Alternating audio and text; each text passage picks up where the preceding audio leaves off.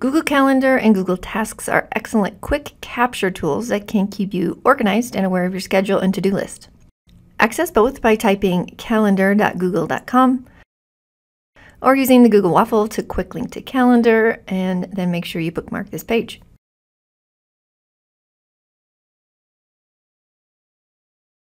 My calendar is currently displaying month view, which you can use this button right here to change from month to week to day. There are many different organizational apps, but Google is one of the most connected and most used, which gives you several advantages. For example, if you want all the blue, white, and silver days noted on your calendar along with school days off, you would need to enter that information on your own into most apps. However, if another user, like me, has already created it in Google Calendar, you can simply add my calendar to yours. To do this, visit the RB homepage and click More Events in the calendar link to the right. At the very top of the calendar, you'll see a link to the blue, white, silver calendar. Once opened, click the Add to Calendar button in the lower right. This works for any calendar that someone has created and made public in Google Calendar. Many of your teachers and coaches use Google Calendar, so it can save you a lot of time if you do too. Here's one of our sports calendars. If I'm on the team, I can just add that calendar to my Google Calendar with a click, and all the events will automatically add and update. After you add a calendar, you'll see it listed in the Other Calendars section, along with all of the other calendars you have added or those that have been created for you by Google Classroom. To hide any calendars that you no longer need, click the three dots next to a calendar's name and choose Hide from List. To temporarily hide events on a calendar, uncheck it in your list, and rechecking it brings those events back into view. Also, you can change the default color of a calendar by selecting the three dots and choosing a new color tile or a new custom color. Your default calendar with your name is listed first, and this is the calendar you should use when adding events and reminders. To use Google Calendar to track your assignments, I recommend noting when things are due, not when they're assigned. For example, if your math homework is due Friday, click on Friday's due date and quick add it. I do not think times are super helpful or necessary for assignments, so I'm just going to add the block number in front of it so my assignments list in the order of my classes. Use the description field to add more details as necessary. Choose Save or View More options to see or add notifications. I'm going to add a reminder one day before my math homework is due at 4 p.m. or whatever time after school you typically do your homework. Save when you're done. If you haven't done so already, you will be prompted to allow Chrome to notify you. Make sure you agree to this, although I am betting that most of you will rely more heavily on phone notifications.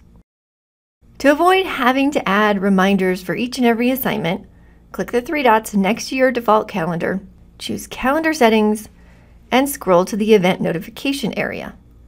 I'm going to add a notification for my all-day events. You can also increase the notification time for events that are not all day. Your changes are saving automatically. You just need to use this arrow to return to your calendar view. Let's create a time-specific event that repeats. Simply type the time in the Quick Add box, and Google automatically adjusts the start and end times for you. To make it repeat, I'll select More options and use the drop-down menu to set up a custom recurrence. If I have practice on Mondays, Wednesdays, and Thursdays, I'll choose those dates. And if I know when practice is going to end for the semester, I would enter it, or I'm just going to leave it set as never for now. Click Done, and then Save. When you click on an event, the details appear, and Google will often add a decorative banner based on keywords like soccer in this example. If practice gets canceled on Wednesday, I can easily just click Delete and delete this event. Or if practice or an assignment gets moved, I can just drag and drop it to the new date. When soccer season ends, say in May, I'll just go to the first day that I need to cancel practice and delete it, and choose to delete all following events, which basically turns off the recurrence. I will click Today to return back to this month. Events are color-coded based on the default calendar's color, but you can change a specific event's color to draw more attention to it. Just click on the event, click Edit, change the color. Or simply right-click on any event to change its color. Another great feature in Calendar is its ability to search. If you want to locate something fast, simply search for it, and all of your calendars are searched. These light gray events are events that happened in the past, and these are upcoming, so I can quickly see when finals are happening this semester. Instead of simply knowing when something is happening, I know a lot of you prefer to have a to-do list, and clicking Tasks in the right panel brings up that tool. Simply type what you want to put on your to-do list. If you want to include a date, click the pencil and enter a date.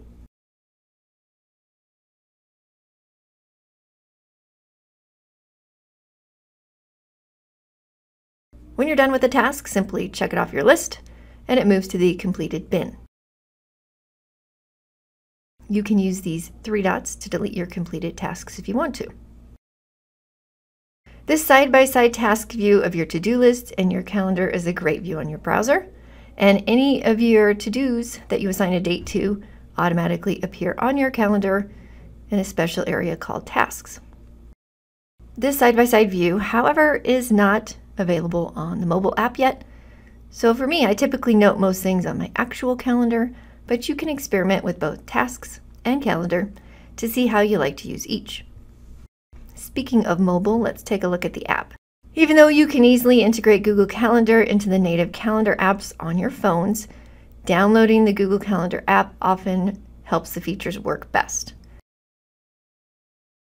Here's what the mobile view looks like. I can add new events.